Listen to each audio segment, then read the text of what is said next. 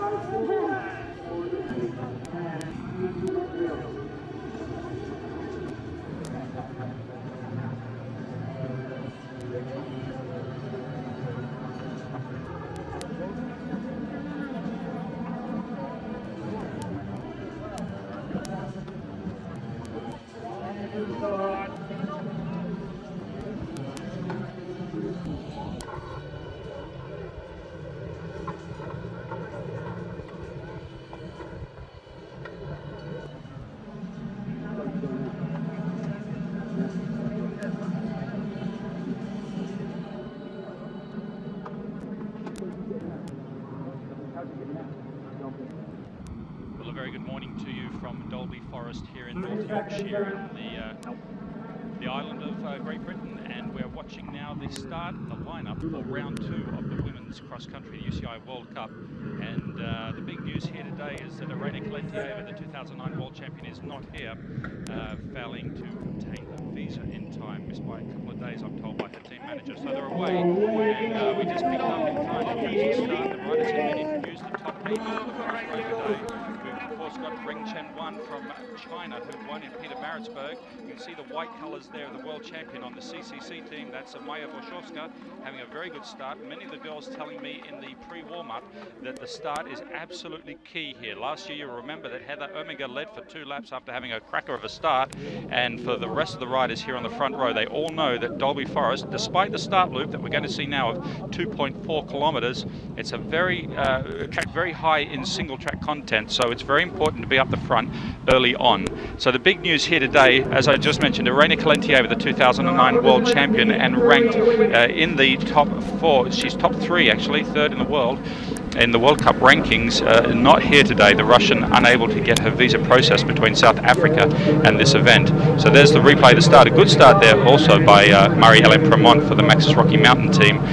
She also looking for a podium here today after a very strong result in South Africa, where she finished, I believe it was 9th place. So here we see the riders taking off. The yellow number plate there for the leading team, that's Specialized. Lenny Byberg there, plate number 5 in the centre, having a quick look over her left shoulder to see who else is there.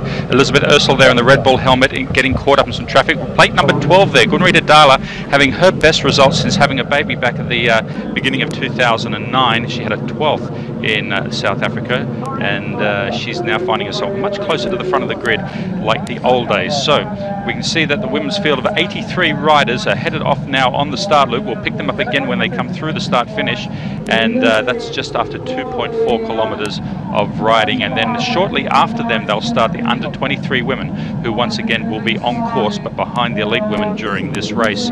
And so big story there, as I mentioned, Irene Kalentieva. For the viewers joining us from the USA, coming up to 6 o'clock in the morning there on the East Coast, and even earlier if you're watching from the West Coast, and also to all of our friends in Europe. Of course, we're running 1 hour later for you guys because we're running on UK time here. It's coming up to 11:15 or 10 to 11 on the UK, and that means it's 10 to 12 on the mainland of Europe CET. So we have the men's race coming up at our time, and that'll be a little bit later on, around about 2 o'clock, and we'll of course bring you that live on Freecaster. Here we are in Yorkshire. It's pretty difficult conditions today for the mechanics to choose the tyres. We don't know whether it's going to rain or not. The best way to describe the conditions outside right now are blustery. It is very, very chilly, about 13 degrees for this time of the year, and very strong winds, with the winds expected to hit about 45 miles an hour, so well over 70 kilometres an hour. A bit later on today, and there's quite a few. You can see the trees now blowing in the background, quite a few open sections on this course. So normally a windy day may not have a major impact on a field, but on this course where there's some open roads like the Contour Road, it could play a role in today's race. The wind's expected to get up to 70 miles an hour tonight and tomorrow morning, so we'll miss those, but today it will be very blustery. And here we can see the riders coming through, and this is over the little bridge coming back in towards the start-finish arena. And there's our lead moto. A lot of great work done on this course by the organisers, and really popular with a lot of the riders, a lot of fun stuff. It's a fast track. It had a very fast result last year with around about 18.9 kilometres an hour was the winner's race average speed for Irene Calenti over last year, and for the men it was over 22k an hour, making it the fastest race of the last 2 years. So it is a fast track. It's got some man-made obstacles, and it's got this great gully section, and that's coming up a little bit later, which even during the dry conditions of yesterday was still wet because it's very shadowed, and it also gets a lot of seepage from the banks alongside it. As you can see, a field of 83 riders. Also of note in here is world champion Tracy Mosley racing her first cross-country World Cup after she finished 7th in the sprint eliminator in downtown the other night, and she started on the back of the grid, and I think it was plate number 100 and let's see, 87 riders were listed for the start. Tracy had plate number 87. So in the end, 83 riders took to the line, and Tracy trying to chase some World Cup points in cross country. Here are our leaders. Lene Byberg coming across the line with the yellow number plate. The third place rider there is her teammate Ren Chen-Wan, and interestingly, Ren Chen-Wan winning in South Africa. She's only ever won one race a year, and all of them happen to be round 1 or round 2. So she has a strong start to the season, but quite a few of the riders out there are wondering whether she can maintain this sort of pace throughout the season. There goes Gunrita Dalat through in 6th place. Well, that's the closest she's been to a podium in 2 years, and she goes through now in 6th, followed by Julie Bressette, the under-23 rider. So this is the start loop, as I mentioned before, 2.4 kilometres. Lene Byberg leading it through, and we can see the rest of the field coming through now, all in close proximity to one another. Alexander Engen going through there for Sweden, had a good ride in the sprint eliminated downtown here in Pickering. And Heather Omega not having a great start. She's in position 31. Katie Compton going through as well in about the same place. Mary McConaughey a bit further back than she'd like to be in 42. And we can see Elizabeth Ursul's sister going through, teammate in about position 48. Alexandra Sin, it looks like there. Amanda Singh going through from Canada.